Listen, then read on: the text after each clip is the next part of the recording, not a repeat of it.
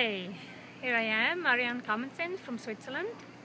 I'm a Touch for Health instructor and practitioner, and I love kinesiology and Touch for Health because it made my life much easier.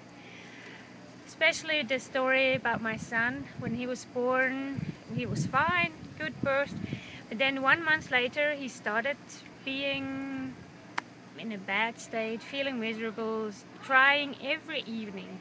All day he was fine, but in the evening he started crying. You couldn't even make a phone call anymore. It's just every evening the same. And this went on for weeks and weeks and months, until somebody said it's usually, this crying time is usually around the birth time. So it made me think, okay, he's born 9 o'clock in the evening, could be. So I checked him out by muscle testing on a surrogate. So I found out, yes, there was some stress, but not the birth itself, but 2 hours later. Had to think a while, what was 2 hours after birth? And it turned out it was something simple. He got cold. That's it. So I did a stress release, just holding my forehead and his forehead.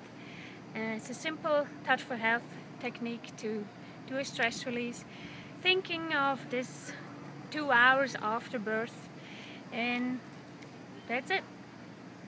And from that day on, he never ever cried in the evening anymore. Thanks.